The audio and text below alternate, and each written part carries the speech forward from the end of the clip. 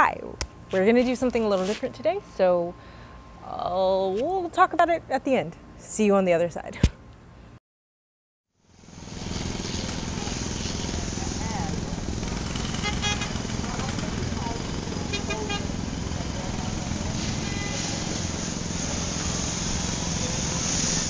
She stopped dead in the middle of the walkway as the daydream suddenly slipped over her. There was a man standing in the vast, empty space, the air around him flashing green then yellow, green then yellow. He stood a meter or two away, his profile to her. The man took a few steps forward and she watched something tumble from his pocket. She heard her own voice call something out, though her mouth did not move, and no words came from her. The man stopped and looked back at an empty space to her right. His gaze flicked to the ground, and he took a step back, bent at the waist, and picked up the fallen object. He nodded, and she watched as his mouth formed the word thanks, but again it was said with her voice. His gaze shifted to her then. Without breaking eye contact, the man turned the wallet upside down. Red water spilled from it like a fountain, forming a small puddle around the man's feet before the liquid was soaked up into the ground. The man was not smiling. They never smile in the dreaming. The daydream dissipated and she found herself leaning up against a wall, people passing her by, hardly noticing a thing out of place. She gathered herself quickly, familiar enough with this unique brand of narcolepsy to briskly shake it off. Stuffing earbuds into place and keeping her eyes focused on the ground before her, she moved back into foot traffic.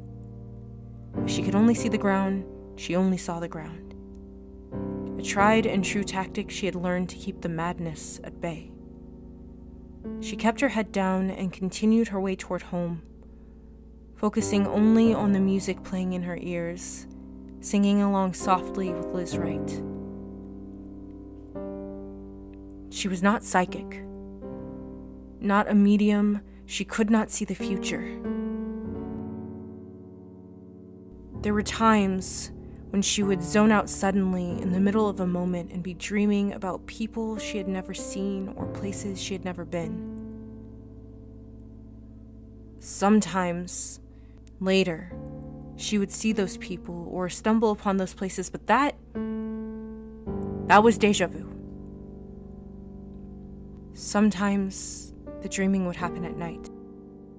They were always vivid and surreal and unsettling, and she always remembered them. As inconvenient as the daydreams were, she much preferred them to the ones at night. Someone knocked into her shoulder, jostling an earbud out of place and forcing her gaze up. A man rushed past her toward a crosswalk. Something slipped from his jacket and hit the ground. "Hey dude," a voice said that was not hers. "Your wallet." The man turned, and she knew his face, though she had never met him before. His eyes dipped to the wallet and he rushed back with a hurried thanks. He picked up the fallen object and smiled, giving a casual salute to someone on her right she could not see.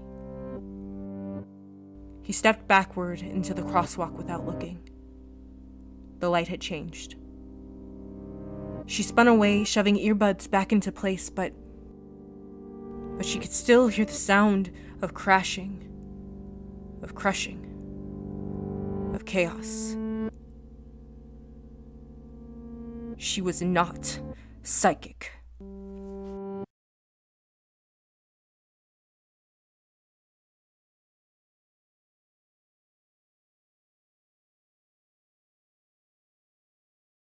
Just kidding, this is too long. Click this thing over here, and you will be led to an afterword.